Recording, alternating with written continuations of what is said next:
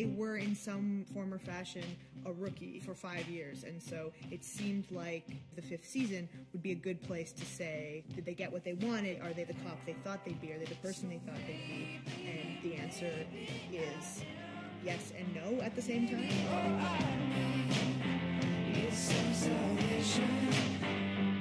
Life is not a fairy tale is the reality we're dropped into right at the beginning of this season. We pick up right where the last season left off. Is everything okay? I don't know. There's no time for imaging. We need to get the bleeding under control first. It's major surgery. We're doing our best, but he's lost a lot of blood. We jump back at the hospital. Everything that seemed at the beginning of that day like a totally normal day has been tossed up in the air. It's obviously extremely difficult to navigate what has happened with Sam while she's been with Nick. She has some pretty tough decisions to make in terms of that because she loves both of them. I ended up telling him that I still loved him. Do you?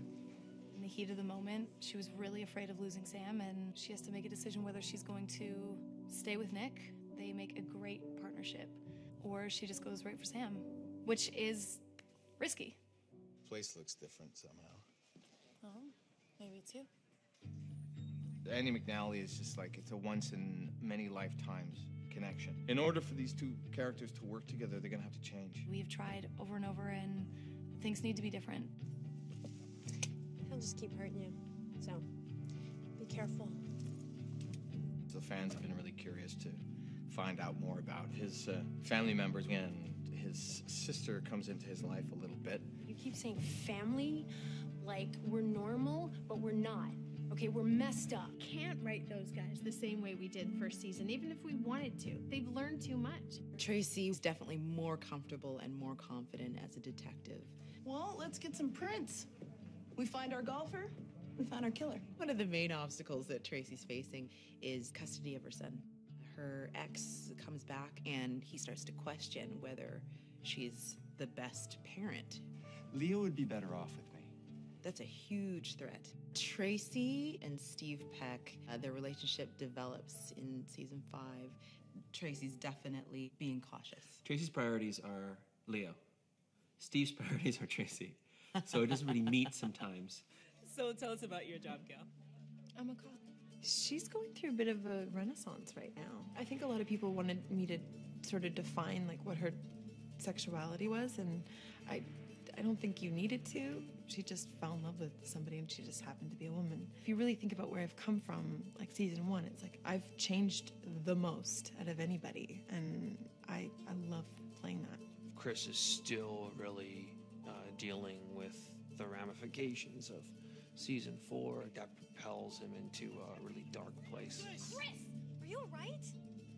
What the hell was that? There's a lot of drama with Chris, which Dove finds out about, and he has to dish out some tough love. It's like a surrogate brother. They're friends, but they also give it to each other straight. All I've got is this job. And lately I've been screwing that up too.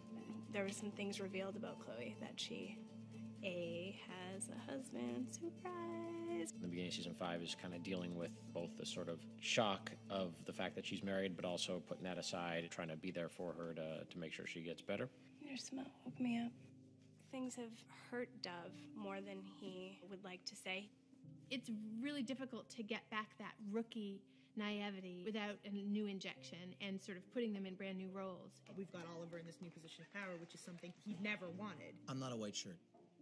I'm a street cop. I'm one of the boys. That's something that I love about myself. Everybody likes that about you. That's why you're my guy. We started off season 1 saying no amount of training prepares you for life on the street. Well, what happens if someone comes in, and what if they think they know what they're doing? Let's drop my go bag. A lot of go in your bag. You hitting on me? You're the new rookie. Duncan Moore, a.k.a. Selfie, he's a character. He loves his job. He loves being a police officer. He has a little bit of a problem, either being too excited or going overboard. There's a few issues that him and Andy kind of clash with. Put your sword on the ground right now. Holster your weapon, now. No, not until he drops it. Put the gun away, now. Andy is a training officer for the first time. Essentially, I'm a rookie again in this area. We wanted to make Andy's job really difficult and challenge her as much as we possibly could. This new guy kind of doesn't feel like he has anything to prove, really. He kind of feels like he knows it all. He thinks that he's going to be a great cop. I don't know. What's going on? I'm just nervous. This is This is my first death notification. Oh my God. You're on his side, even though he's screwing up, which is, I think, going to be really fun to watch. If you don't lean on me, you're gonna fail. Do you understand that? Happily Ever After is just an assumption. I love that this season is embracing that. Not exactly a fairy tale. Still kind of beautiful, though. The show does a good job of everything. You know, we get the romance, we get the action. Hey, you want to be in the game? You might get I think what fans can look forward to is that Rookie Blue roller coaster. The ups and the downs. This season is no exception. The show is evolving and delving into other areas. He fails, you fail. You fail, I fail, and I can't fail. The writers are giving us an opportunity to, like, struggle. Andy and Sam and Nick and now Wes and Chloe and everybody. I miss being a rookie.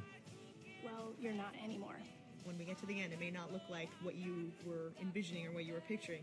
Doesn't mean you can't have a happy ending. It's not as perfect, and it's not wrapped up in a bow, and life is not a fairy tale. You know